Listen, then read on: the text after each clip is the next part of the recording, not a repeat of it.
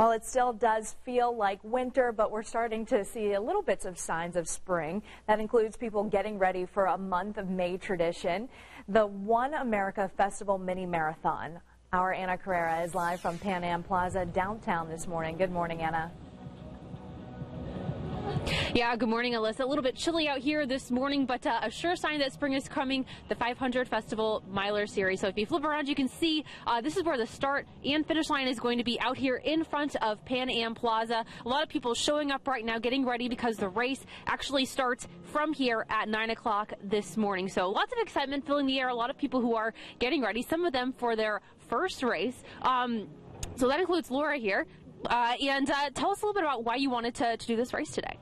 I love the way that running provides you with goals, and the Miler Series is a great way to start off and build towards the Mini.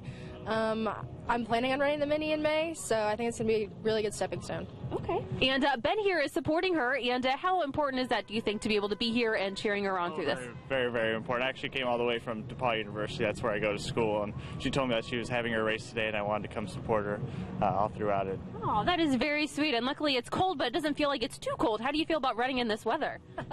I had a lot of training with my past soccer experience, and so it's all good. Just keep going with it, and by the finish line, you're a lot warmer.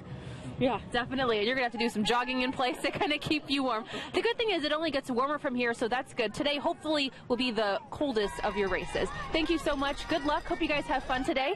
And just to let you know, Alyssa, today there is that 3-miler race. We've got another race coming up next month. I believe that is the 6-miler, 10 miles in April to get everyone ready, of course, for the 13.1 mini marathon in May. A lot of fun stuff going on, getting us very much closer to the month of May. Whew, cannot wait for it to be a little bit warmer out here.